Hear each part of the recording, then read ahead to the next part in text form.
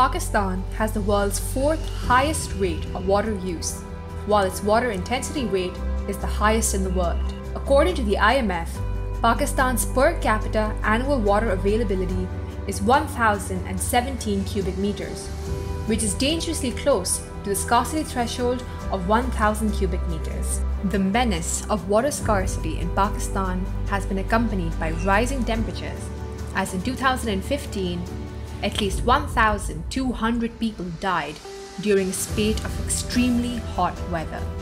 If the government doesn't act fast, in the future, results could be disastrous. If we want to manage all the problems of water that are emerging because of the climate disaster this whole world is facing, then we have to act now. And whether it is planting trees, whether it is recycling water, whether it is cleaning up all our water bodies, whether it is learning to live with less water. And that requires a policy framework.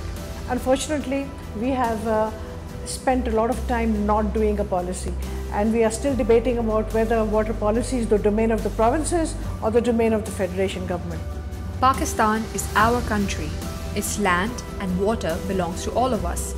It is the responsibility of the federal government or the federation to ensure that this resource is shared fairly and equally among all the people of Pakistan.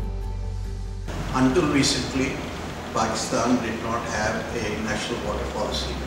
But at Hisar Foundation, we are pleased that last year in May of 2018, the provinces and the federation did issue a national water policy on which there was a consensus.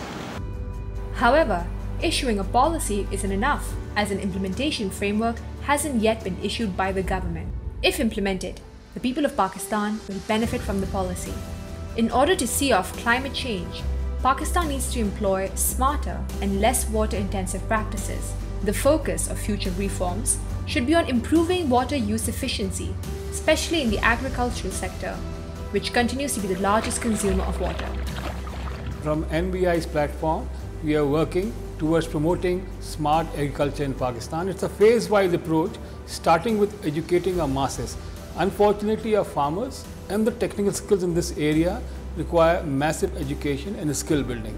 So the first stage, we are developing a framework, a policy framework for the STEPTA and all the regional vocational training institute, so that we can develop a policy and educational framework so that we can train our farmers and young students right from class 9 to class 12 on agriculture first and then smart agriculture. Second step is to work with companies which are already promoting smart agriculture. Like there are few companies in Pakistan which have started working in the drip farming area, dehydration, solar dehydration.